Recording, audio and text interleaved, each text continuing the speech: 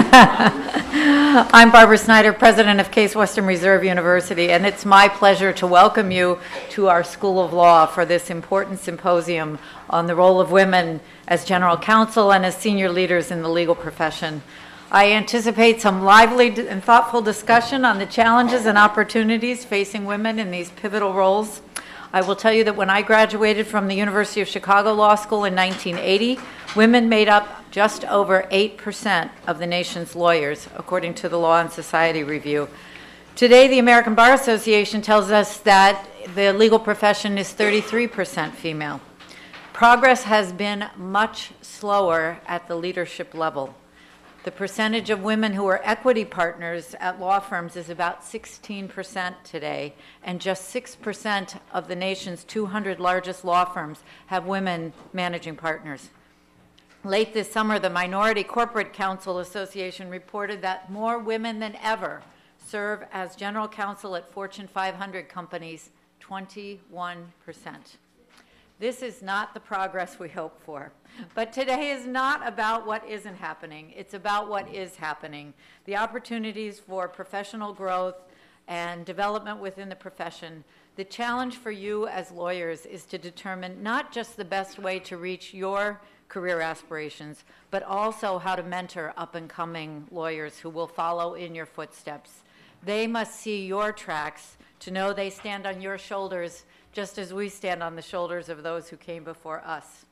Women lawyers are now earning just under 87% of what a male lawyer earns. Disheartening, to be sure, but when you look back to 2004, women lawyers were earning 73% of the salaries of male counterparts, so we can see real progress occurring, even as the work continues. To the lawyers in the audience, I'm pleased that you joined us for this really important discussion, and I hope today's program enhances your professional development. To the law students who will be joining you, and a couple of them are here now, you have the opportunity to learn from some truly remarkable women. To our speakers, thank you for joining us today to share your insights, your wisdom, your experiences. And I am, of course, especially grateful to Anne Harlan for her leadership and for being the catalyst for today's program. Later today, you're going to meet Case Western Reserve's General Counsel, Libby Kiefer, who will be joining you for an afternoon session, and I hope you enjoy hearing from her as well. Now I am pleased to turn the program over to Lawrence Mitchell, Dean of the Case Western Reserve University School of Law, and the Joseph C. Hostetler, Baker and Hostetler Professor of Law. Thank you all.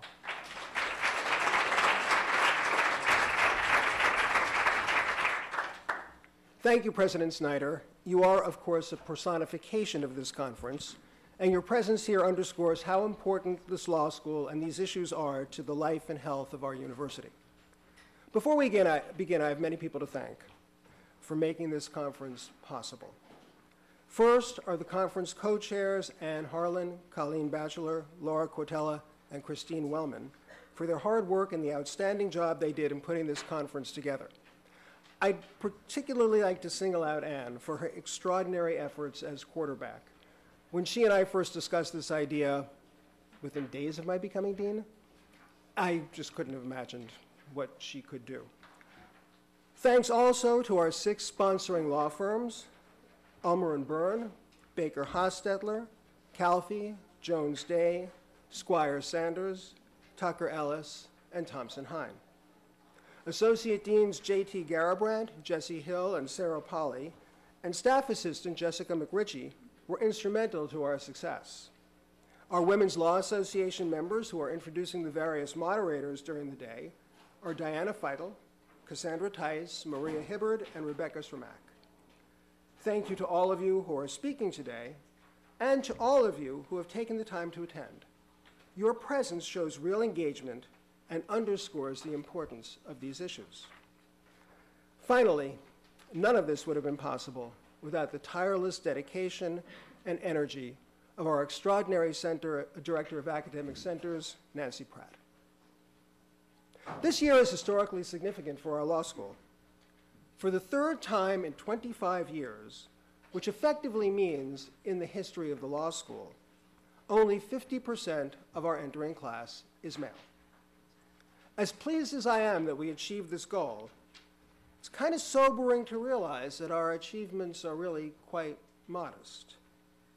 This is no surprise to many of you, and I suspect especially to our speakers and panelists today. When they began their careers, and even as they rose to the top in their various businesses and law firms, their opportunities to rise were hardly assured. I attended law school within living memory, and my Columbia class of 1981 consisted of no more than 25% women, an improvement on the general population, but not really good. When I started on Wall Street, most firms had one woman partner, if at all, and more often than not, she was working in the trusts and estates department, doing what generally was known on the street as women's work, not doing deals, not trying cases. When a partner took you to lunch at his club, and you had to have more self-confidence than I did to refuse to go, we had to take the ladies' entrance and the ladies' elevator whenever a woman was present. And in most cases, we had to use the ladies' dining room. Even in academia, a well-known bastion of liberalism and openness, when I entered in 1987, women were a tiny fraction of every faculty and remain substantially minorities today. Ours, I regret to say, is no exception. The point requires no further elaboration. I have been only a reasonably sensitive observer. Many of you here today lived it, and often worse. But I make the point anyway, for to do so underscores the extraordinary talent, humility, and perseverance that has led to so much remarkable success for women in America over these last 40 years. The speakers today hold positions of leadership, but it took all of those qualities of leadership and more for them to struggle to achieve their current offices. You know, when I think of the paths of women over these decades, it strikes me that women in America very much resemble a class of immigrants. Internal immigrants, true, but immigrants nonetheless. The United States has, throughout its history, continually been renewed by successive groups of immigrants, just as our innovation, our economic advancement, our creativity and prosperity and competitiveness have bloomed and flourished with the introduction into our social and economic life new ways of seeing the world, with the fresh perspectives of new cultures, with the re-energizing of fading domestic work ethics born of abundance and prosperity being fueled by the vigorous competition created by the determination and ambition of these new workers, so has the release of the talents, perspectives, and drive of women profoundly affected our law, business, society, and culture. Looking back from my early years of practice through these past decades, it also seems to me that the evolution of women in government, commerce, and leadership tracks the historical path of immigrants. Women in the 1960s and 70s, not to mention before, faced overt and unchallenged discrimination, were treated offhandedly and quite often quite offensively by their male colleagues, no matter how good they were. And they were often discouraged or stopped in the advancement of their careers. Each later generation of women found the path just a little easier, until now, when reasonably broad assimilation has occurred. Matters, of course, are far from perfect, nothing ever is. I myself still hear in person the occasional anti-Semitic comment, and other groups face much worse. But it is undeniable that this new immigrant class of women has widely assimilated into all reaches of our economic, cultural, civic, and social lives. The result has been transformative for all of us. Today's speakers help make this happen. Yet there is so much work to be done, as the data President Snyder reported show. That is why I today announce the creation of the Women's Law and Leadership Initiative at the Case Western Reserve University School of Law.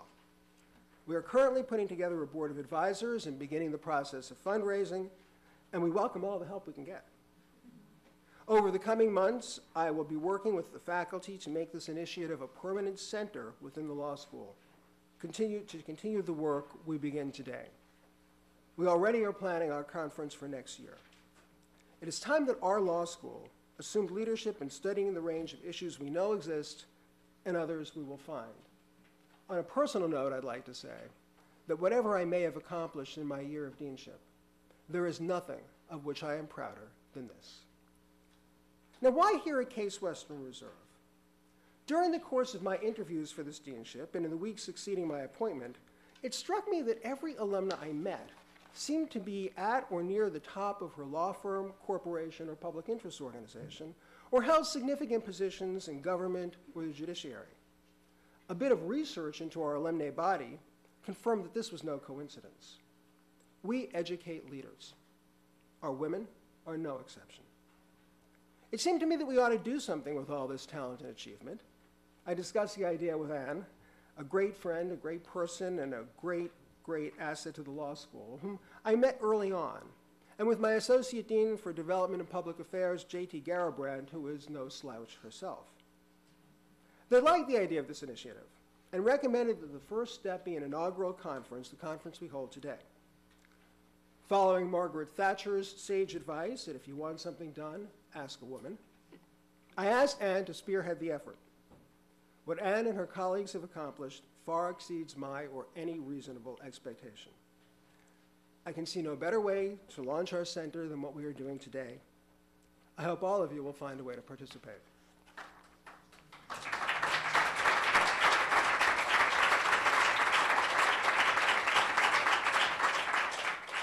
Thank you. Now, it is my honor to introduce Laura Quatela, class of '82, a truly exceptional leader. Laura was elected president of Eastman Kodak on January 1, 2012. Any of you who are sentient will understand that this wasn't necessarily a plum assignment. Needless to say, Laura has assumed her responsibilities at a rather challenging time for Kodak. The word iconic is so overused these days, but Eastman Kodak is truly an iconic company in the United States, even immortalized in song. The confidence shown in Laura by her board of directors is ample proof of her extraordinary leadership, her vision, her discipline, and her legal and managerial skills. Prior to her election as president, Laura served Eastman Kodak as general counsel and senior vice president. Laura joined Kodak in 1999, kind of near the bottom, and held a number of different positions in the company's legal department on her way to the top. As Kodak regains its health and stature, much of its success will be due to Laura's leadership. Before she joined Kodak, Laura worked for several other corporations and was in private practice as a defense litigator specializing in mass tort cases. I think it's obvious that Laura Quatela is a role model for all of us. Thank you so much, Laura, for your efforts to make this conference possible and for being here with us today. With that, I turn the podium over to you.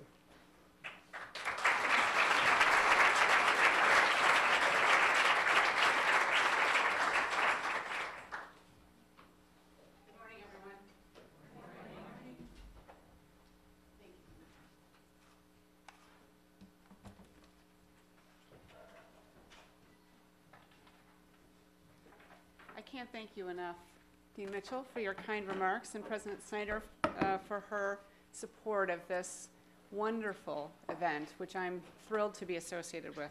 And I couldn't be prouder to be part of a law school that will undertake the initiative that Dean Mitchell just announced.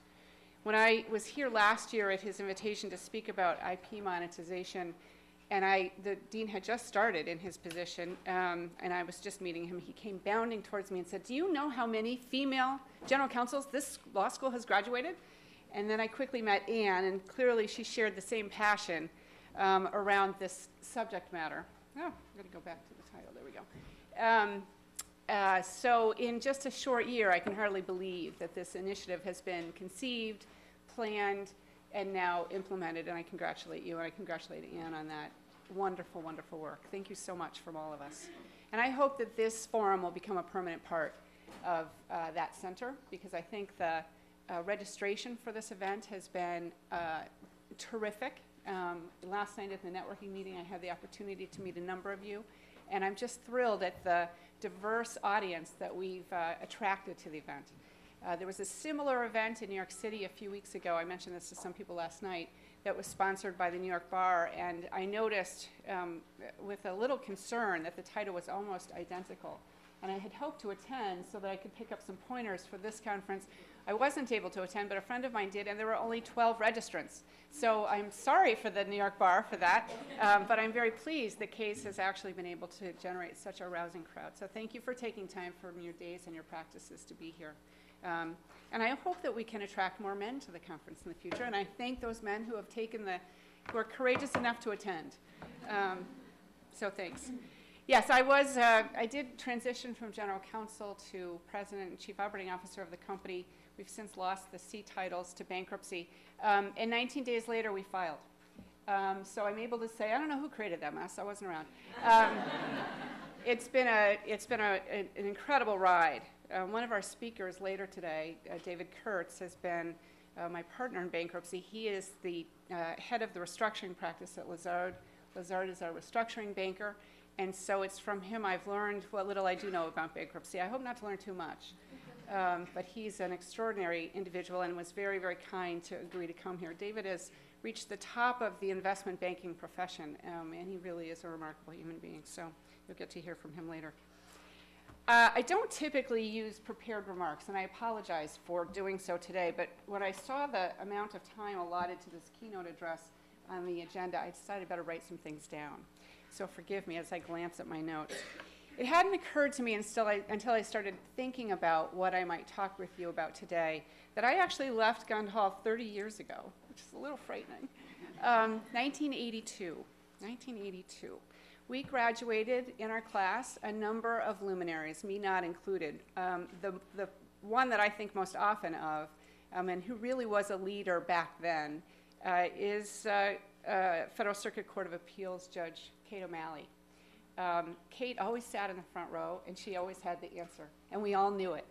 So she's very well placed, and as you know, she's had a brilliant judicial career. So I wasn't in her ranks, but I'm very, very proud that she came from our class.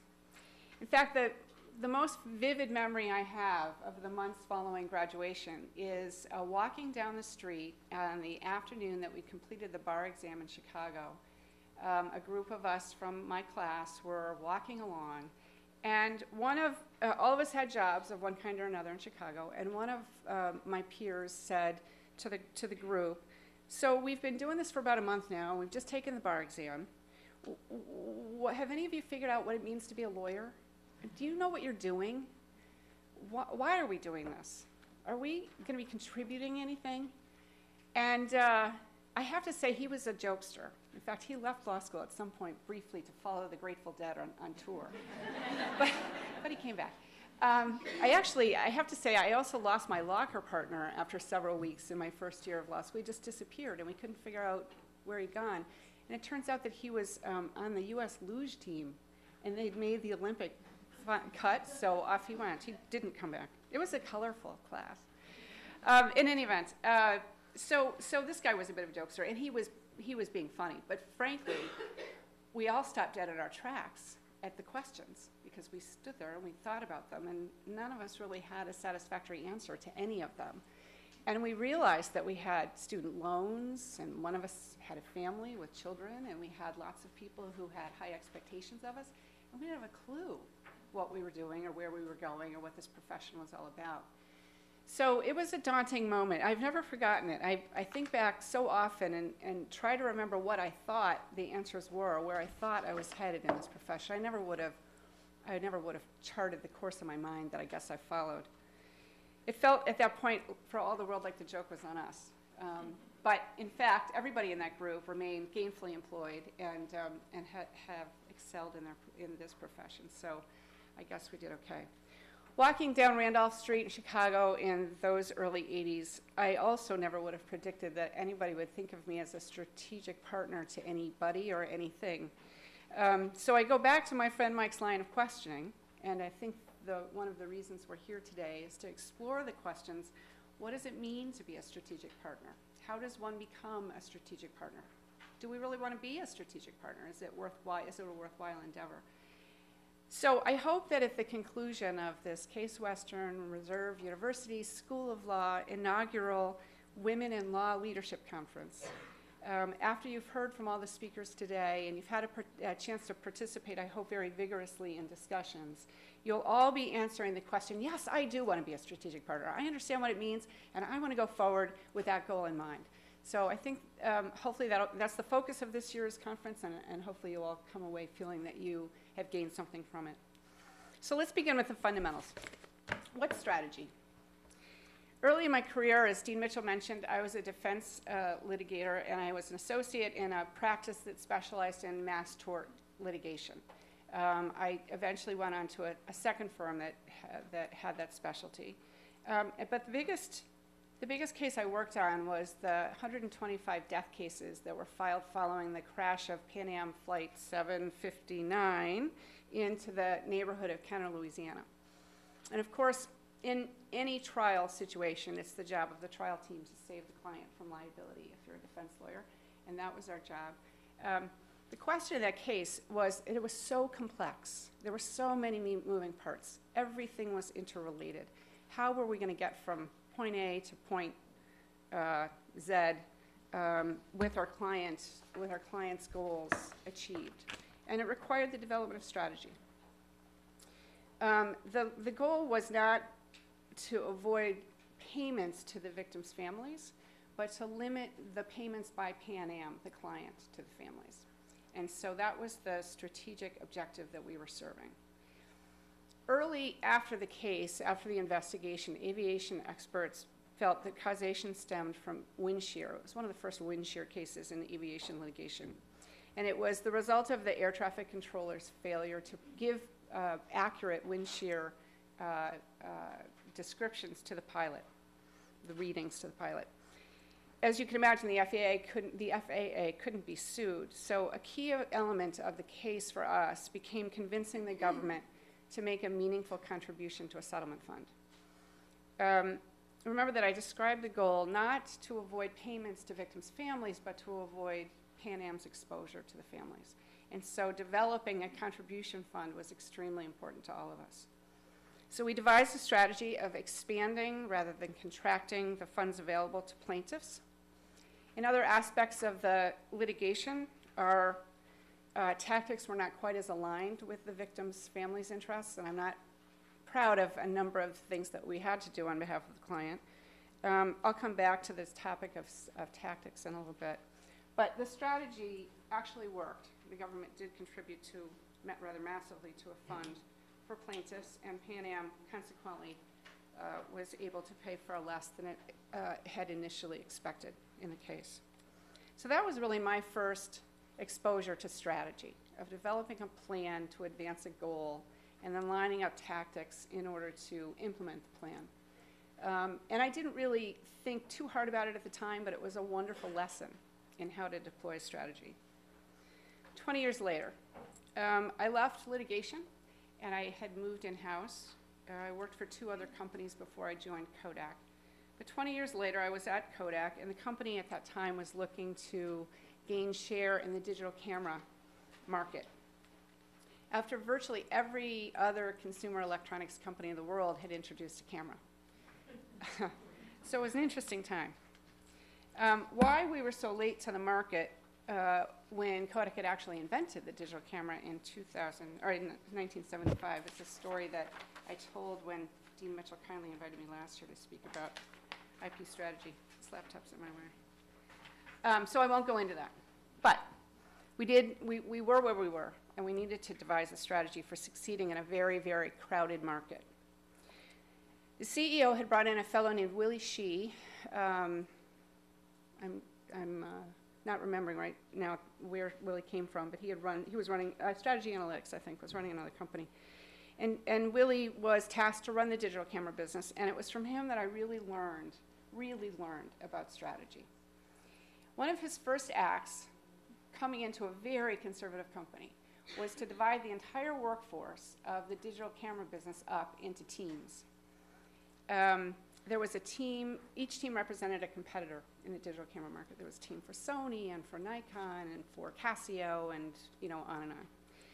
And for 6 weeks, Willie carefully conducted what he called competitive warfare, which was an exercise pitting each team against the others over product feature sets, supplier capacity, sales volumes, pricing, distribution channels, and so on. In this way, Willie emulated and assessed the market conditions surrounding Kodak's entry into the camera business, and he devised, along with his team, a tactical plan for dealing with each competitor.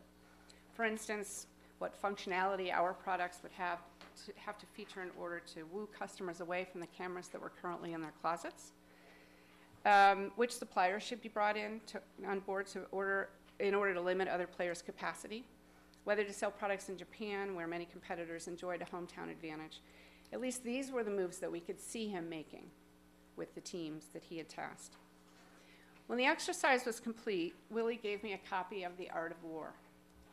I'd begun to read this book in the late 80s when it topped Business Executive's bestseller list, but I didn't appreciate its significance then. Willie encouraged me to digest the book before coming back to him to discuss competitive warfare. How many of you have read the book, The Art of War? A little bit? Yeah, so some of you. For those of you who haven't read it, I characterize it as the Taoist Bible of warfare and military strategy. Sun Tzu is thought to have written it during China's Warring States period, about 2,500 years ago, although this is very much in debate, actually where the book came from and who authored it and why it was written. But the content of the book, which is a fairly simple and straightforward thing to read, is organized in 13 chapters, and taken together, those chapters espouse a philosophy of military conflicts, managing them, and winning battles. Essentially, Sun Tzu teaches a strategy of deception. On the one hand, he urges us to learn our enemy's instincts intimately and to study his tactics to the point of complete and total understanding.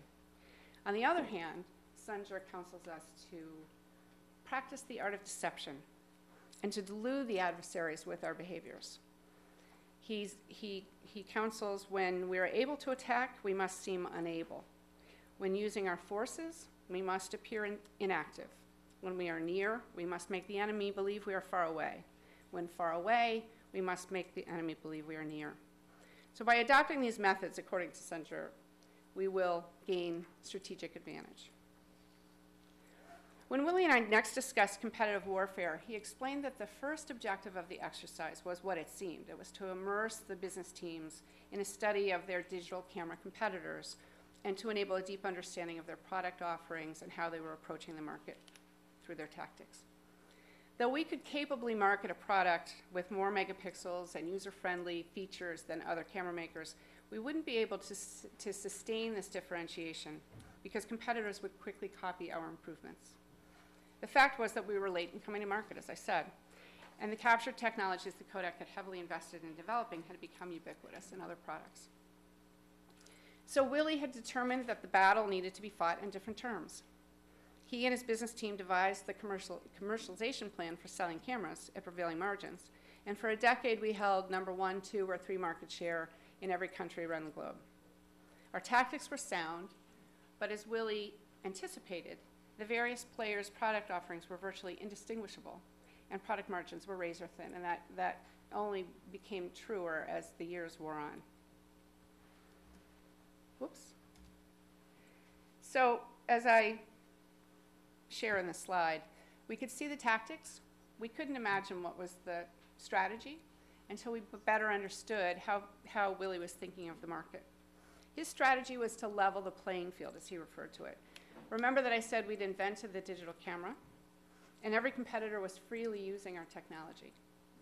He determined the time had come for them to reimburse Kodak for our R&D investment. And he pulled together a virtual team of technologists, MBAs, lawyers, and other experts and professionals, and launched Kodak's digital camera licensing program. Today we read about the IP wars and battles among the telecoms on the front page of the newspaper. But in 2003, IP licensing was not a spectator sport. And if it was done at all, it was done very quietly behind closed doors, and it was done at fairly low royalty rates. How that licensing program at Kodak evolved was, again, the subject of my last presentation at the law school. It is my proudest accomplishment in a strategic context, because we took this nascent cross-functional virtual team of people who were just learning how to do this sort of thing, many of whom did not have IP backgrounds. And within a few years, we developed a multi-billion-dollar business. In 5 years hence, we were bringing in almost $1 billion a year to the company, and over the time of the program, we generated between $3 and $4 billion. Willie's business was able to record these revenues, or these royalties as revenue, and so his profit margins increased considerably. And Kodak became the most profitable camera maker in the industry. So it was another incredible example for me of how to devise and deploy a strategy to great advantage to an enterprise. Some people say that Snyder did not say this, so some charlatan, I guess, pronounced the quotation, but it's one that I think is very, very apt. Strategy without tactics is the slowest route to victory. Tactics without strategy is the noise before defeat. It's absolutely true. No translation of the book includes this quotation, but it's often attributed to Snyder. Whomever expressed the sentiment first, I think it properly describes the relative importance of strategy and tactics. Optimally, in any situation, both are fully developed. But short of that, with strategy intact, one will ultimately reach his or her goal. An example of Kodak's digital camera business, we could have deployed the level the playing field strategy and engaged in licensing only without selling cameras. But by developing a product line, we were able to gain access to the upper echelons of management in companies where we needed to extract large royalties through complex negotiations. So we got access to competitors' senior decision makers who had to approve the very sizable royalty payments that we were asking for. Conversely, if we'd merely developed a tactical plan for participating in the market, our profit margins would have disappointed, and we would have had to carry the sizable cost of the R&D investment that our competitors had never made. I should mention that as a postscript to this story, Willie Shee is now at the Harvard Business School teaching, among other things, business strategy. And I understand that his classes are among the best attended in the school. As I've put into practice the lessons that he and the art of war have taught me, I think I've nurtured probably what was a strategic instinct into somewhat of a skill set. And that skill set informs the way I approach virtually any business situation that I confront. And I think David Kurtz just walked in somewhere, and he missed all my shining compliments. Interestingly, in the business world, people are often labeled as strategic or tactical. Or in business terms, often you hear people spoken of as operational. Different jobs are thought to require one or the other skill set. The CEO is looked at to be the keeper of strategy. The chief operating officer is expected to work out the necessary tactical plans to achieve the CEO's strategy. To my observation, whenever the strategy label is added to someone's title, they're anointed with some sort of a mystical aura. And in all the career development discussions that I've had over time with employees, I think the most frequently asked questions are, can I have strategy in my title? And seriously, and is that job going to involve strategic responsibility? So it's a coveted experience, this strategy setting, and it's kind of interesting how people think about it. If somebody is called operational in a company, in my mind, I immediately leap to the image of someone who is a master planner, somebody who can always figure out the steps for getting from point A to point B. Not thinking up the plan, but attending to the details that are required to implement a plan that somebody else dreams up. Let's take a quick survey. By a show of hands, how many of you consider yourselves to be strategic? Very, very interesting. And same question on tactics. Are you tactical or operational? The dean is taking leadership here. How many of you consider yourselves to be both? There we go. There we go. Very interesting, very interesting.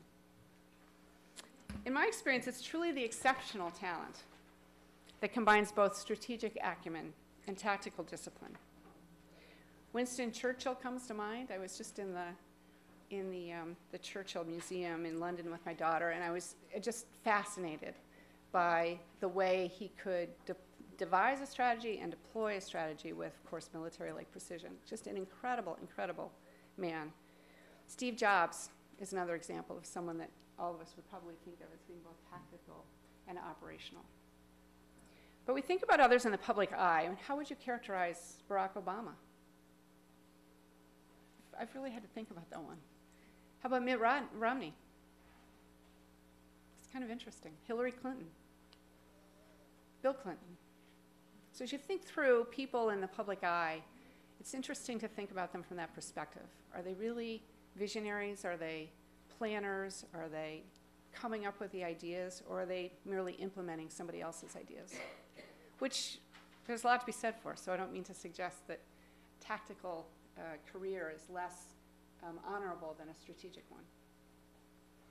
I think I've managed to fool our human resources team into believing that the left side of my brain and the right side of my brain both fire on equal cylinders, but psychological profiling that I've been subjected to in my career confirms otherwise. I am very much a strategic thinker. I am not a tactician.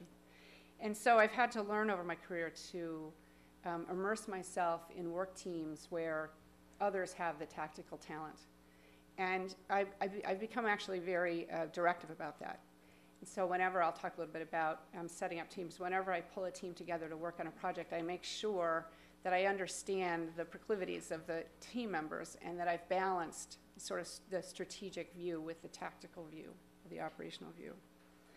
So this approach, combining a very strong team of operationally focused resources and strategic resources, has really enabled me in my career and us at Kodak in the area that I work to consistently deliver on our objectives. It's really important. So I'd suggest having self-awareness about your own profile. It's a critical step in career development and in career advancement. Understand your strengths and augment them with other talents that you don't possess. None of us is everything. None of us can manage the whole show. So having the right people around you is very, very, very important. So now I'd like to lay some groundwork to take us to the next point, which is perhaps controversial.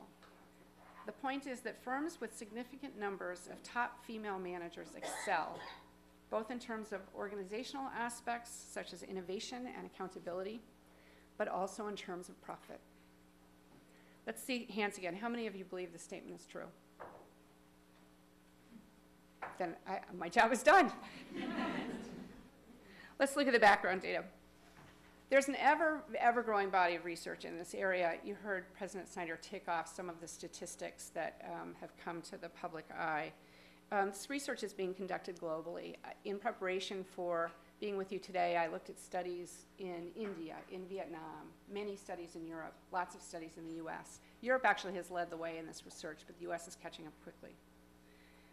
Running a bankrupt company, I haven't had a lot of time to immerse myself in research, but if you have the time to go online and look at some of the studies that are being conducted, they're really rather remarkable. It's a fascinating, fascinating area. For the past couple of years, though, I have tried to follow two particular reports. The first is a study by Catalyst, and it's titled Linking Performance and Gender Balance on the Board. It's a study that was done several years ago, but Catalyst continues to update it and to expand the research around it. The other is the Women Matter series of reports put out by the consulting firm McKinsey & Company. McKinsey started these reports in 2006, and they've produced, I think, 5 of them. The latest of these was issued this year, and it's titled Making the Breakthrough. And a lot of what I'm going to show you relies very heavily on these reports. To get the lay of the land, let's first see where women are showing up in the top ranks on company executive committees and board of directors.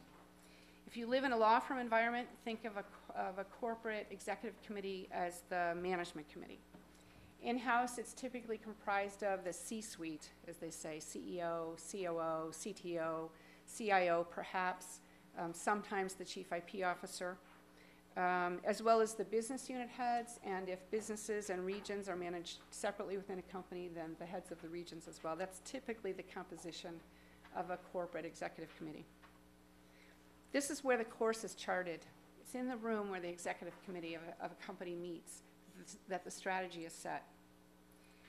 And in the corporate environment, of course, the strategic recommendations from the executive committee, which are approved by the CEO, are then turned into recommendations to the board. And the board ultimately approves those strategic initiatives. I've been a member of Kodak's executive committee for the past 6 years. First in my role as chief IP officer, because we were generating so much money, such a significant portion of the company's revenue, it was determined that IP needed a voice at the table.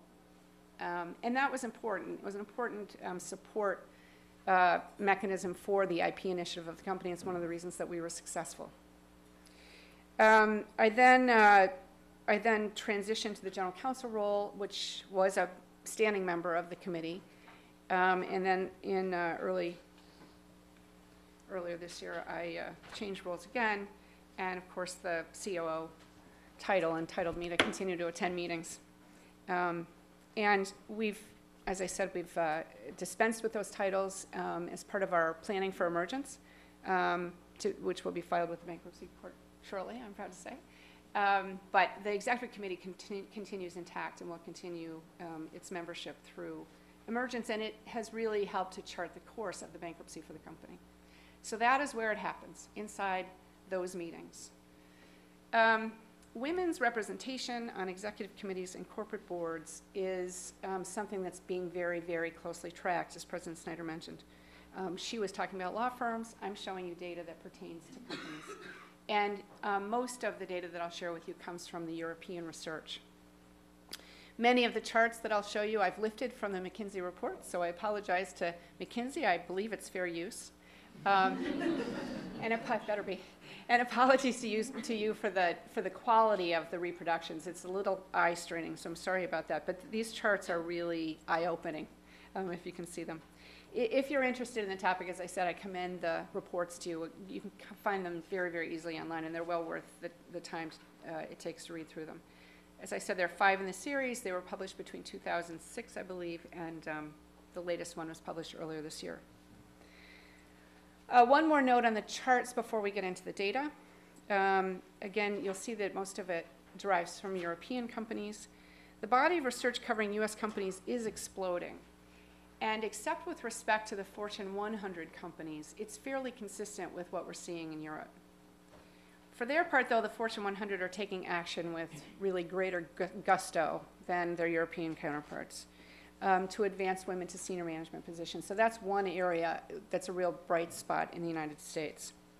In fact, the top 10 Fortune 100 companies average almost 34% female representations on their executive committees.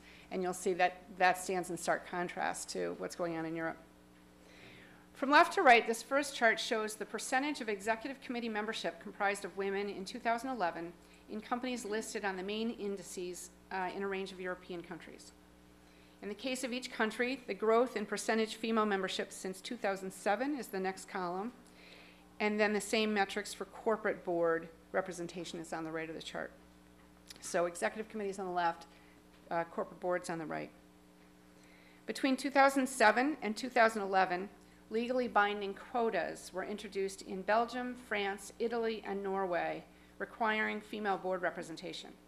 Non-binding quotas were adopted by most of the other countries on this list. So you would think of these as places where the opportunity for women to be attracted to boards, those binders full of women, would be, women would be hotly pursued for these roles. This is one of the factors that contributes to the 5-point increase over the period in the average percentage of board seats held by women.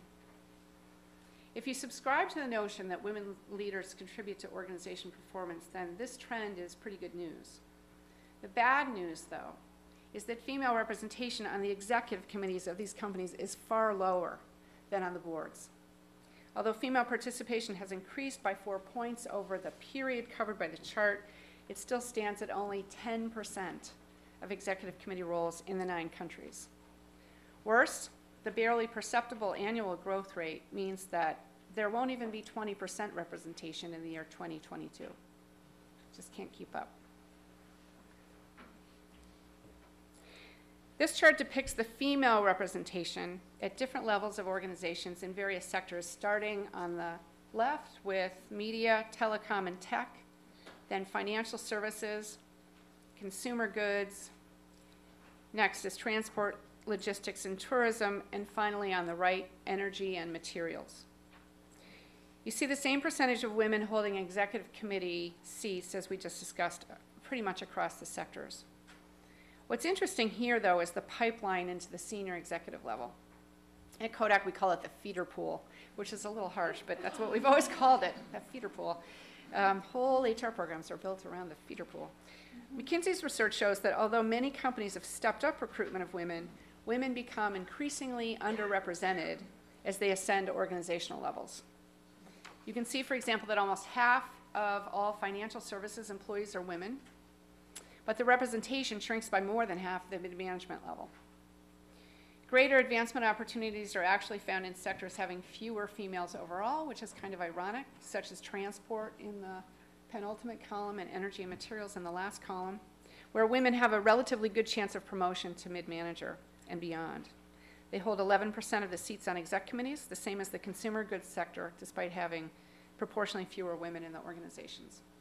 And while David's out of the room, I'm going to tell a story which you can't repeat. I've been working in this on this bankruptcy project for close to a year. And one thing that one gains in bankruptcy is just a heck of a lot of advisors. I never would have dreamed that there were one needed so many people to get through bankruptcy. I am in front of or with groups of people day in and day out, presenting the emergence plan, presenting the business's performance, talking about the strategy of getting in and getting out, et cetera, et cetera, et cetera.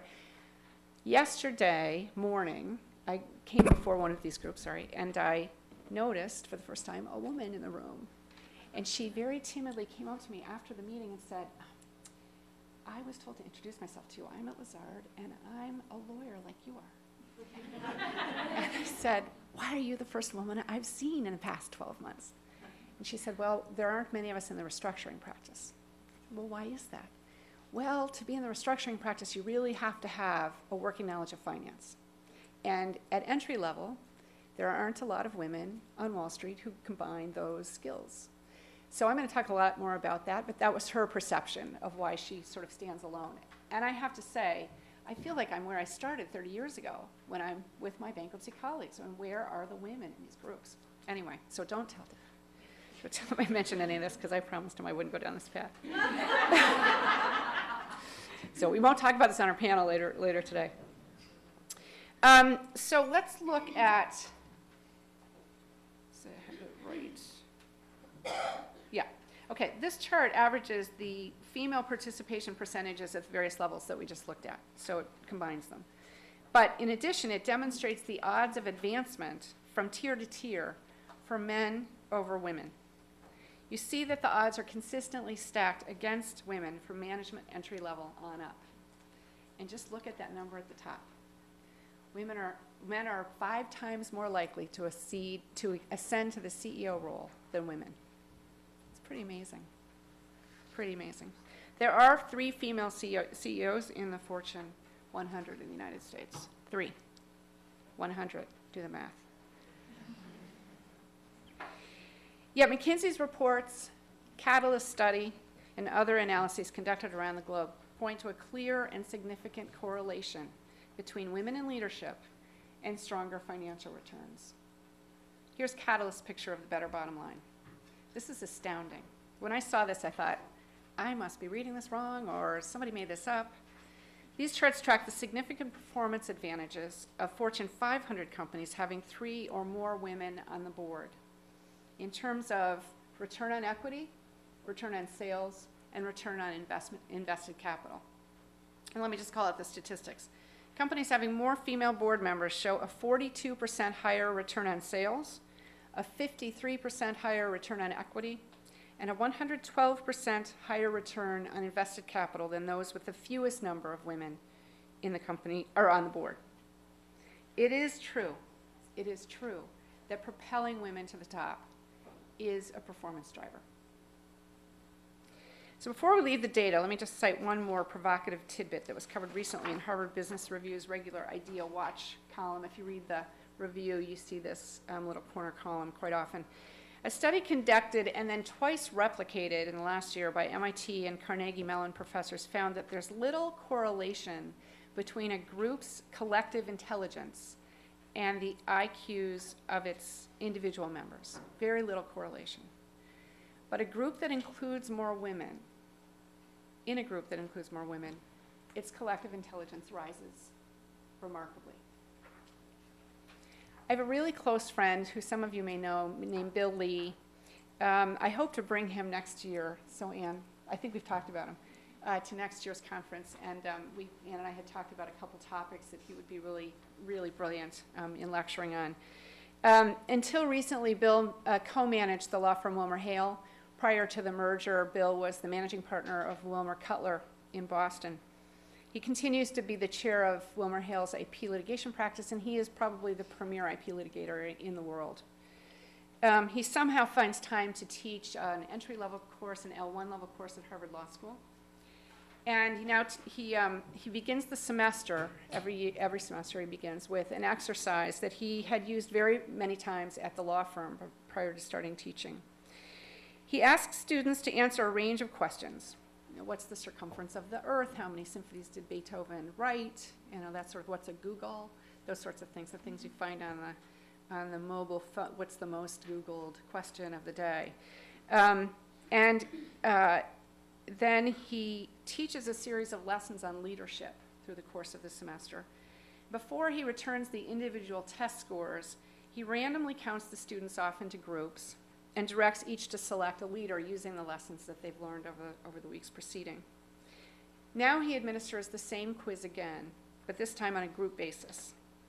He also asks the leaders to rate their confidence level in the group's performance.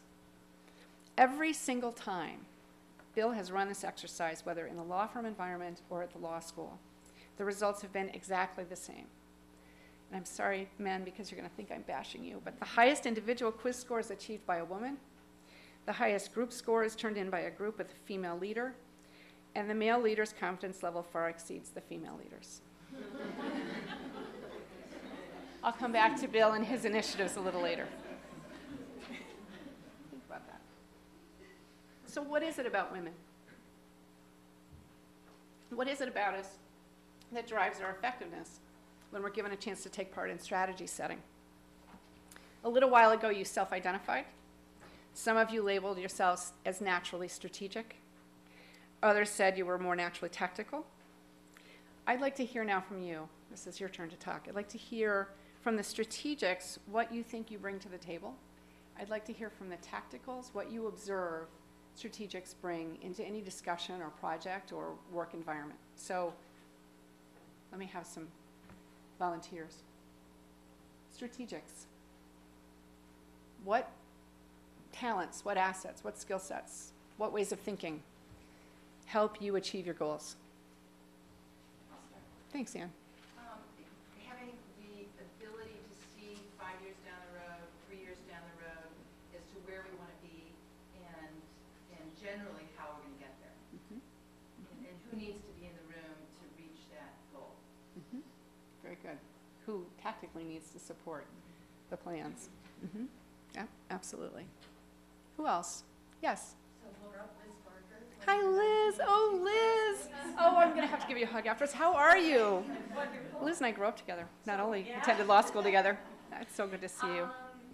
So anyway, I'd say as a more tactical person, that strategics have an ability to kind of think, it's a trite phrase, but outside the box, to kind of abandon what the current sort of assumptions are about where the boundaries are and see that they're where the right possibilities are for going past those boundaries. Absolutely.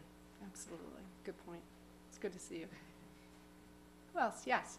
Taking the big picture and distilling it into 2 or 3 key themes to pursue with specific tactics. Right. Seeing a way through the forest. Yep, absolutely. Yes. I think that strategics have an ability to sense risk. Mm-hmm. And Oh, interesting. To sense risk. A neat instinct for that. And do what with it? then to sense the risk, and really what Ann was saying after that, able to sense the risk and see around the corner and be able to take a look at where you're going to need to go, what the problem's going to be that you need to solve. That's a really important point, and it's interesting that you raise it because you'll see that from people who are studying in Syria, that's a pretty key talent. Yes? I think strategics also have an easier time incentivizing collective behavior and collective participation in a process. And you see that in your M&A practice, I'm sure, frequently, right? Yes? I think making connections with disparate information, data, and stakeholders, being able to assemble that. That's well said. Yeah, that's well said. Absolutely. Who else? Yes? I think strategics have the big picture and they're kind of maybe sometimes pie in the sky about what they want to do, whereas the tacticals kind of make that happen. So my family has a family business, and one of the members of the family always says, you know, I want to build a colony on the sun, and you know, how can we make that happen? And everyone rolls their eyes and says that's impossible. Where the tacticals look at, and we have other tacticals in our family who say, all right, how are we going to do that? Like, what are the factors? So even if it's kind of really pie in the sky, the strategics and tacticals are, all right, how can we like actually make this happen and implement the action? So who wins? Generally Most often. It's a compromise, and we don't end up building a colony in the sun. Have you ever built a colony in the sun? No, but these are the discussions where we use those as examples to parallel, you know, ideas that are brought to the table, so we can get less passionate about the specific topic and kind of take a hypothetical symbolic approach. Sure. I think family businesses are fascinating, and they're fascinating from this perspective. I married into a family business. Thank goodness my husband doesn't participate in it, so we're on the sidelines watching the battles all the time, and it's great dinner entertainment. It's incredible. Who else? It's all good points. Yeah. Yes. I think strategics often can ask the question and the tacticians can answer the question. Oh, that's interesting. That's the question. This is very interesting. It's a really simple way of looking at it. I think you're right. Probably too soon. No. It's just a very streamlined way of thinking about it. I think that's fascinating. Who else? Okay. Well, these are all things that are spoken about in the research and in the pundits' comments and observations about why it is that women contribute to financial results. Let me tell you about some of the comments that I've come across from the pundits about our styles and our contributions in the strategic context. Some of these you may believe, some of these you may not. Some of them you may have experienced, others you may reject. We women, foster better work environments for our employees. We listen better and we offer more support. That's a pretty common theme. We're more likely to hold people accountable. I can certainly say this about myself. I have to restrain myself from holding people accountable, not in a negative way, but I have always valued very direct conversations from others to me about what I'm not doing right. And I've probably learned the most from those really awkward conversations, and I'm usually eager to share that kind of feedback with people. Again, restraint is the key. So we're especially likely to hold CEOs accountable for poor stock performance. And so it's typically the women board members who become almost strident on this theme. And the literature plays out example after example of this. Some say employees behave better in front of us. Instead of arguing, they tend to challenge each other in a more egalitarian way. Just sort of the rules of the road are a little gentler, and that stimulates a positive work experience. We're very good for teamwork. That's what you read it over and over again. Women foster teamwork. We encourage innovation. Now, I have seen this in a variety of studies, and I have to tell you that a few years ago, and I can't remember her name, this really remarkable woman from New York State government. She's since gone into private practice. But she was sponsoring a study of the largest legacy research labs in the country and how women had participated in innovation. And Kodak is one of those old labs, like Bell Labs and IBM, and we've had this really phenomenal research facility and really phenomenal results coming out of it for many, many decades. when she put up on the screen the number of patents issued to the company over, I think it was 2 decades, and the number of women who are named inventors on the patents, I was appalled. I'd never really thought about it that way. But a number of us in the room immediately launched a Women in Technology initiative at Kodak to, again, focus on the feeder pool, the women that we were recruiting to the company, and making sure that they were placed in environments where they could not only be innovative, but bring those innovations to fore in the form of a patent application, which the company pursued. And we've markedly increased the number of women inventors in the company as a result. A larger proportion of us in management appear to balance the risk-taking behavior of our male colleagues. I'm not sure I really like that idea because I think women are often viewed as not being able to take risks, not being comfortable with risk. And so the idea that we're sort of the great equalizers, I don't really like that, but that's something that people point to. We create a more diverse culture that favors the exploration of different business opportunities. I think that's pretty consistent with my experience. The greater the fraction of us on the board, the better is the attendance of male board directors. I find that very interesting. I find that very interesting. I guess they feel it's got to show up. We also have better board attendance records overall, and that's by a substantial margin. So I guess women take their board positions very seriously, as they should, since not many of us have them. There's a couple more fun facts to know and tell. I find it so interesting. U.S. and French companies with more women in management survived the 2008 financial crisis far better. Companies recording the largest declines had 75% or more male management. The French analyst in the study writes, feminization of management seems to protect against financial crisis. But he also poses an intriguing question about bull markets. Do feminized companies actually excel in a bull environment? And nobody, that's, as far as I can tell, that's not been studied. But if we are less comfortable with risk, are we able to lead companies to take advantage of bull markets? That's really the question. Companies experiencing high visibility crises, and you can think about some of those that have been on the front pages, that result in the ouster of a senior executive, most often replace him with a woman. And that statistic is very pronounced and very interesting. Women are more supportive of other women in corporations that have greater female proportions. I don't think this will come as a surprise to many of you. Where female ranks are slim, women feel a greater need to outperform one another. And I can certainly say I've had this experience in my career. I've had the great privilege to work for many really, really wonderful and supportive bosses. I had one boss in my career who was a woman who needed to be the only woman in the room, and it was clear. It was clear to all of us. So nothing that David, the famous David Kurtz, good morning, how are you? I was showering you with compliments earlier, so you missed all of it, and I won't repeat them. No. But anyway, so it was a really dysfunctional relationship for all the women that reported to her, because we were never given credit and we were never brought into any significant meetings or presentations. So I have experienced that myself, and I'm glad to know that as the ranks of women increase in companies, that behavior is drifting away. So this is what I believe about all of this, about why women contribute to financial performance. In my own experience, I've seen the benefit time and time again, without a single exception, of diverse teams. Building gender diverse teams is definitely a path to success. I spoke earlier of being wedded to a project management approach, about building projects around the goals that I'm responsible for delivering on. A second approach that I subscribe to is brainstorming, and I feel very, very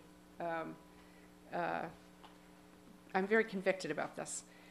Before any strategy that I'm responsible for is set, I make sure that it's brainstormed and debated among a diverse set of thought leaders, really fully debated. I think that's something that probably frustrates David. This way, the sort of the natural range of talents and perspectives from whomever they may come is incorporated into the thinking about the path forward. So employing a disciplined work method like project management, structuring diverse teams, and trusting the perspectives of those teams enough to act on them. I think these are the building blocks for the aspiring strategic partner. 7 or 8 years ago, the wife of Kodak's then general counsel convinced me to join her for a week at the Golden Door, and I don't know if any of you have had that experience. It's a place in Escondido, California. This friend of mine had often talked reverently about her experiences there, and I couldn't imagine anything could be so great. But I finally went with her. The Door was founded by a woman named Deborah Zake, and many credit her with launching the modern-day fitness and exercise movement, the fitness movement. I've gone back to the Golden Door almost every January since. I missed the January bankruptcy filing, unfortunately, which is why I've been so grumpy all year, David. I just go there to reflect on the year past and to plan the year ahead. Deborah is someone who's always espoused a behavior of mindfulness, being present in the moment, exercise, nutrition, and good organization. So she's a woman who is never without her planner. She's in her 90s now, but she's even on the indoor track. She's always got her planner with her. But I really go there to just hear about what Deborah's thinking about. She is one of the most brilliant, active, vibrant minds I know. She's had incredible life experiences. Among many of these, she ran unsuccessfully for Congress in 1982. But as so often seems the case in her life, that loss prompted a breakthrough. In the process of running, she discovered that there's no single resource for answering new House and Senate members' questions. How do I get started? How do I set up my office? Who do I hire? What am I supposed to be doing? When do I go to the floor? Nothing, no direction whatsoever. So she jumped in to fill the void. And she wrote the first management manual for members of Congress. It's called Setting Course. And it remains the reference book for anybody coming to the Hill. It's now in its 11th or 12th edition. And it greets every freshman legislator who makes his way onto the Hill, or her way onto the Hill. It's sitting on their desk when they arrive. So I think of Setting Course as sort of the way that a strategic partner should lead. Setting the course is what strategy is all about. And Deborah is the personification of someone who has lived that ideal. In our remaining time together this morning, I'd like to leave time for Q&A and just general dialogue, as I always find that's the richest part of any experience. I'd like to talk about charting our own courses for increasing women's participation in strategy setting. And these are my suggestions. Some of these I shared with you at the networking event last night. We're living in what my British friends like to call the DIY age, do it yourself. Self-help. You're fully responsible for rounding yourself out and for preparing yourselves for the roles of increasing scope and significance. Many companies, Kodak first among them, do not have the money these days to send us to endless training courses. A lot of developments have been made in internal training opportunities, but the fact is we all remain responsible for taking charge and developing ourselves. Every woman in this room must learn finance. Right, David? Must learn finance, because in the end, numbers drive every important decision. You won't be taken seriously if you can't read a balance sheet or comfortably discuss a profit and loss statement. This doesn't mean that you have to get an MBA or you have to find a beneficent employer who will send you off to school. There are lots of ways to get this training by yourselves. I did relate last night that I don't know what I was thinking, but when I was in the law school, there was no combined program. So you just sort of went sequentially through the law school, and then you went to the MBA program at Weatherhead. But I decided to take a statistics course during second year, and it almost killed me. I mean, but I regret, and I've regretted every day since, that I didn't go on to get my MBA. And I feel self-conscious about it. What I've been fortunate to have is great finance partners in most of the roles that I've served, and that's really critical for me. But you do have to go out and get this training. The best way to do it, I found, is find a not-for-profit in your community, volunteer, and get yourself on the finance committee, and then just listen. And typically, boards in our communities are filled with folks who have retired, who are experts in their fields, and I found many, many retired men who are willing to sit down and explain to me what EBITDA means and that sort of thing. So to Colleen's point last night, she was talking about Googling that at one point in her career. So it's really, really important that you do this. A second skill set that you must have is public speaking. And I don't hold myself out as any expert. In fact, until a few years ago, I probably couldn't have gotten up here and talked to you. But there are many ways to do that. So get yourself out there, again, in your communities. Take leadership positions at your schools, at, you know, wherever, and get comfortable getting in front of groups. There's a wonderful TED Talk. I don't know if any of you, I'm addicted to TED Talks, but it started out as a conference thing, and now there are all these TED Talks online. And there's a talk by Nancy Duarte, I think is her name, and she talks about how to deliver a great speech. And she actually shows the patterns of Martin Luther King's speeches and Steve Jobs' product launches. Very similar in nature. A fascinating, fascinating speech. So look at that when you have time, if you haven't seen it. There are a lot of lessons there. And then just get some experience. You don't have to do it at your employers. If you're, you know, if you feel self-conscious about that, go out, volunteer at the law school. Do things in your community that will help you gain the advantage. At some point every year, and this is to the women in the room, for at least a day, if not a week, stop multitasking and taking care of everybody around you and focus on planning your path upward. My thinking place, as I've said, is the golden door. It's a true story. I've made comparatively little career progress in the years I haven't gone, so I'm still in bankruptcy, and I haven't moved anywhere since January 19th. That's the reason. That's the reason why I'm grumpy. Go find your place and insist to yourself that you're going to avoid interruptions and you're going to focus on where you are and where you're going. You will feel so much more organized and so much more in control. I was in Mumbai a couple of weeks ago now, and we always do in these visits a women's forum. And this is a room full of incredible women, all of whom, as I understand, have a lot going on outside of the room, and they're very worried about their jobs. And one of the women talked about how difficult it was for her to convince her husband and children in a very traditional Indian family that she needed to take her own vacation so that she could sort through all of these things swirling around in her mind. But that after a couple of years of discussion with her family, they finally let her go. And she went away to her birthplace for 3 days, and she entered some sort of a retreat and meditated. And she talked about this transformative experience and how it had set her thinking in a whole new way about her career, her family, her commitments to her community. It was really, really inspiring. And that's exactly what I'm talking about. So please do that for yourselves. It's incredibly, incredibly important. Be choiceful about who you work for. This is really important as well, because we find ourselves in employment situations like mine where you just think, I'm never going to get out of this. I'm here for the rest of my life. It's the ball and chain around my ankle. That's not really how I feel about Kodak, well, some days. But it's a terrific place. But in this is from the 2010 McKinsey report, and it's really hard to read, so I'm just going to describe it to you. In that report, McKinsey described 13 key measures more commonly implemented by leaders of companies that are strongly committed to diversity, to gender diversity. Based on hundreds of CEO and top executive interviews and analysis of their company's gender composition and financial performance, McKinsey devised an ecosystem that's depicted here with the 3 circles of the top 3 measures having the greatest effect on women representation at the top.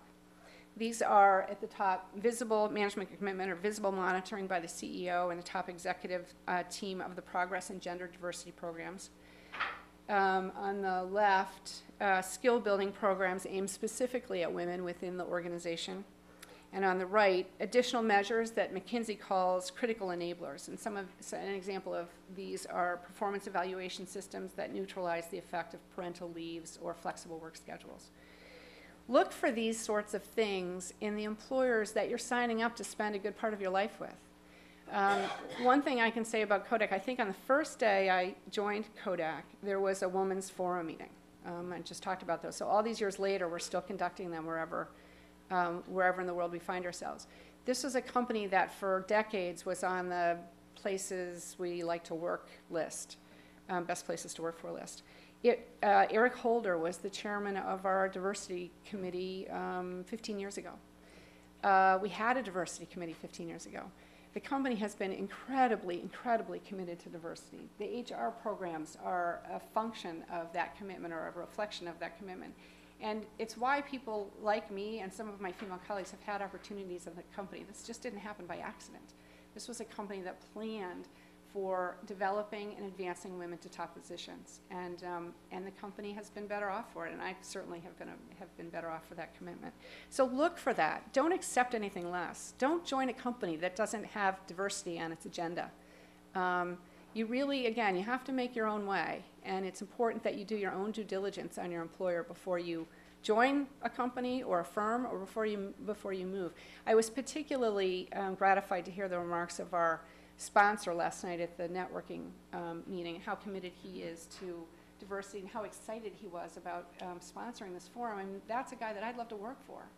And that's you have to do that kind of thinking when you're in the job market. Look for the right boss. If I'm working for a man, I'm hoping he has daughters who are entering the workforce. That sounds trite, but it's played out pretty well in my career.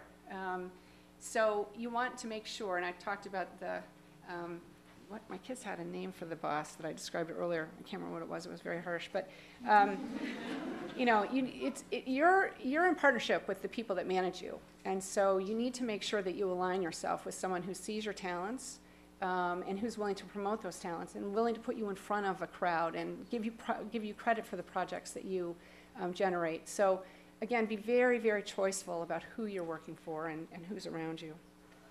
I talked about Bill Lee at WilmerHale and at Harvard. Bill taught me a few years ago in a case that he was handling for us. It was our lawsuit against LG and Samsung at the International Trade Commission, that there's a big difference between mentoring and sponsoring.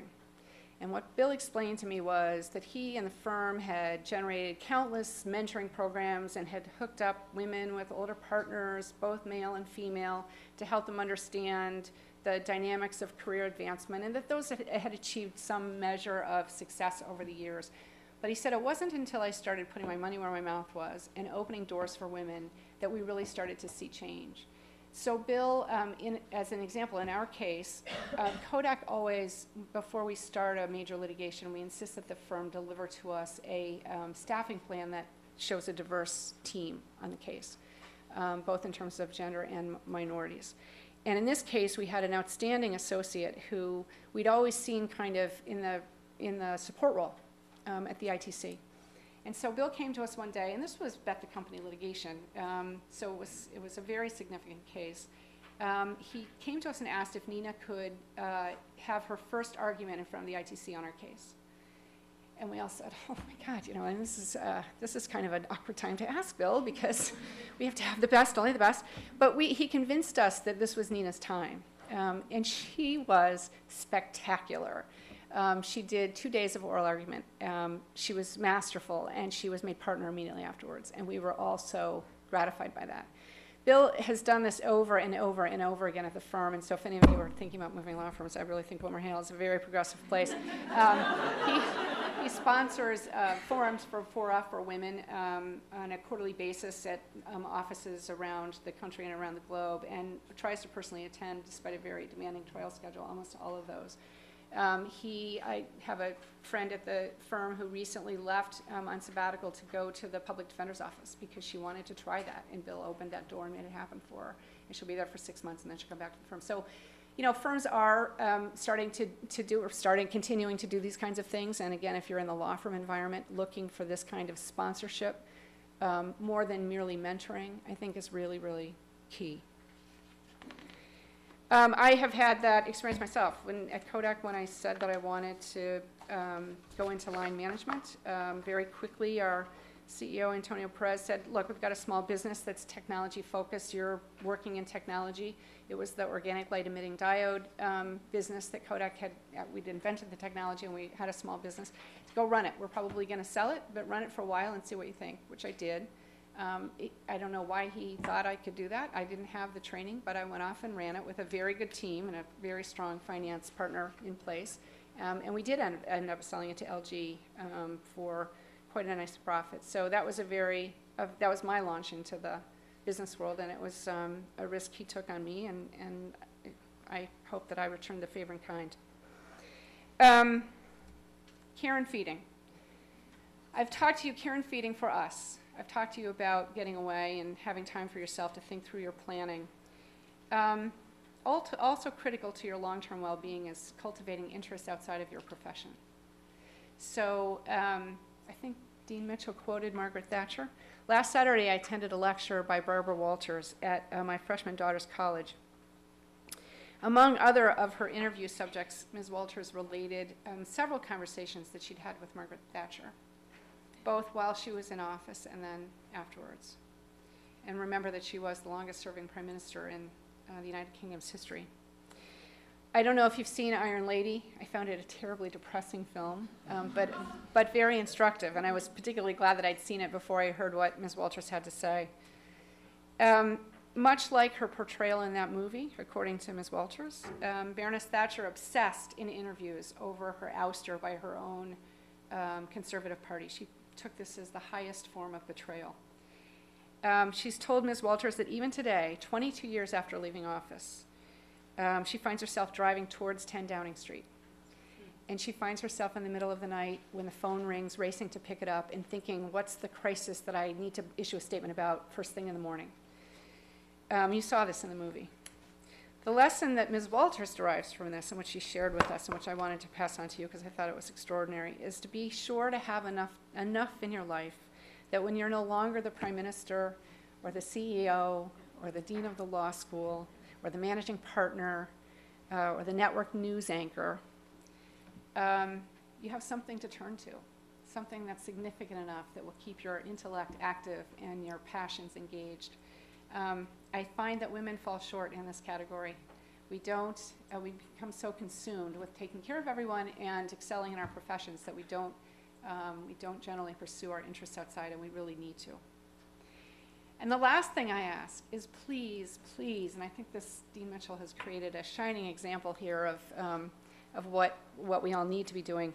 Please don't ever think twice about reaching out a hand and helping up another capable woman. With your guidance and support, she will never disappoint. She will always exceed expectations. So please make that part of your commitment to give back. I want to thank my co-chairs, particularly Anne, who I don't know why she didn't just throw up her hands and get frustrated months ago, because Anne was always on the case and all of us were running away from the responsibility. So she was an amazing project leader and an amazing strategist for this conference, and I thank her so much. I want to really express sincere appreciation to our sponsors. This is kind of a risky thing to take sponsorship of an inaugural event, and particularly one that is focused on what this one is. So I thank them very much. And Dean Mitchell, thank you again for giving me the opportunity to share my thoughts. I'm really glad to be here. Questions, conversations, comments, dialogue, debates, thoughts? Yes? I was just telling Sheila, I'm Lori Civic. I have a daughter who's a freshman in the business school at Miami University, and all these last points that you made, I'm going to email to her. Oh, thank you. And, Good. Tell her, as a woman in the business school, these are all very good, practical suggestions that she can take to heart. Thank you. Thank you. Thank you. Thank you. And she can watch it on the webcam. They're going to have it taped. Oh, yikes. Go to the website, right? And watch the whole thing. Did I know that, Anne? Thank God I didn't talk about the bankruptcy. Excuse me, we need everybody, if you have a question, if you could come up to the microphone so we can make sure we have the audio on our webcast.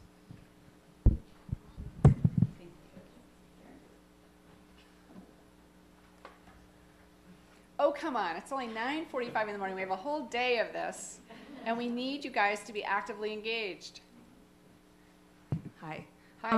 One of the things you talked about suggestions, but what you didn't speak about, which I'm interested in, is your path and how you got to where you are, because I think what it sounded like that you had many different careers, opportunities, influences, and I just wanted to hear a little bit more about if you decided it, if it was accidental, if it was, people that you met along the way, and just maybe some more on that. Thank you for asking that question. I have been really fortunate to have a number of really extraordinary mentors and sponsors. I mentioned Willie Shee, who was one of them.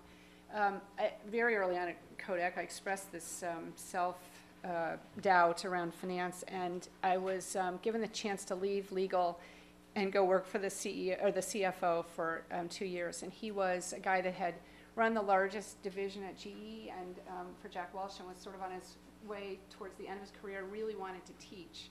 And he taught me everything he could, everything I was able to absorb about finance. And that really changed the sort of the course of my career, because I was suddenly able to qualify for things outside of the legal role, which I enjoyed very much. But I always had, I was always interested in doing kind of line things. So that was a big, that was a tremendous support. I married a wonderful man many, many years ago who came from a very traditional Italian family. And I remember I worked at Bausch & Lomb after we finished traveling the country, and he completed his training, and I had left litigation. And I remember him dropping me off at the office at about 10 o'clock at night one night, because we were working on an acquisition and the team was meeting to work through the night. And he said, you know, this isn't what I bought into when I married you. And I thought, oh, good Lord, this is it. This is the end of the marriage. You know, he's finally coming out and telling me what he really thinks. And I have to say that was the last time he ever didn't completely support me. He's an amazing man. He's an entrepreneur. He's a surgeon. He has many businesses. We both watch over his family business. But he has been there for me at every turn. And I know that sounds kind of corny, but without him and without his family support, I couldn't have managed the conflicts that arise when your nanny quits. I was saying last night I was in India several years ago when I got a text from a nanny who was quitting right then. You know, you need a support network in those situations, and if you don't have it, and you look at work as if you're not reliable, you're not gonna get the next job. So those are just a couple of things. Overall, I've just been very fortunate, and I think Case prepared me well to interact with people and socialize with people and draw the best out of them. So I enjoy that. Other questions? Or comments? This is a woman who started her own law firm, which I just was, I was amazed by, which still exists, which is an incredible legacy. This is for a really tall It is. So you started to touch on it, but I think one of the things that is a common theme both in the corporate world and in private law practice is the work-life balance. Yeah. And Yeah. it's particularly hard on women because we tend to be the primary caregivers for our children, our parents, That's our right. family. And can you speak a little bit to how you balance those two things? Sure. I think the greatest tool for me in balancing has been the BlackBerry. I remember back when we didn't have BlackBerries. Not that I'm a fan of BlackBerries, but the device. That really, it's silly, but it changed my life. I mean, it really enabled me to become ever present and ever connected. And that's a bad thing, but from a career advancement standpoint, it can be a really good thing. Balance, I think, is best achieved by doing what Barbara Walters was talking about, which is to make sure that you've got something on the outside of your professional career that you can be as passionate about as you are your own career. I'm not a poster child for that. I, a few years ago, was working on a license transaction with Samsung and was in Korea 18 times in the course of a calendar year. My kids were pretty upset about that. So I will say, well, I'll say this now because I've said it in to other audiences. I have fantastic kids. My oldest daughter was anorexic, and you know, this is a disease that we don't understand a lot about. It's an incredibly debilitating disease for the person who has it and for the family around her. And I blamed myself for the 2.5 years that she was really lost to us. It was just a really terrible, terrible time. I felt that it was a result of my not being home, of being on the road too much, of not being at every school musical, et cetera, et cetera. We have a wonderful eating disorder program at the University of Rochester, and we were able to connect her with the chief of the program for those years. And he was a miracle worker. She was never hospitalized. She was in a very, very difficult shape when we presented her to the program. But she's, I think of anorexia as a bit like alcoholism. I think it's something that you always have with you. You don't really recover from it. But she's been eating disorder free for a number of years and lives a very healthy lifestyle now and is not, as far as I can tell, those demons are gone. That's something that jolts you into reality. And during that time, what I learned was I had chosen an employer that was willing to stand by me. I had a general counsel in Europe at the time who had 2 daughters in the throes of anorexia. And she and I found each other, and although we lived in different places, we were the support network for each other. And Kodak's the kind of place that cultivates that.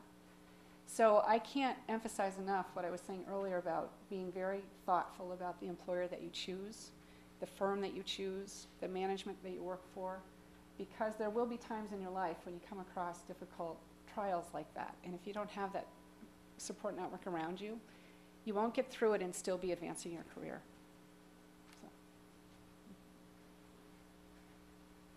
I think we've run over, but yeah. Are there other questions? Okay, I'm gonna just say, Laura, thank you. This You're so is,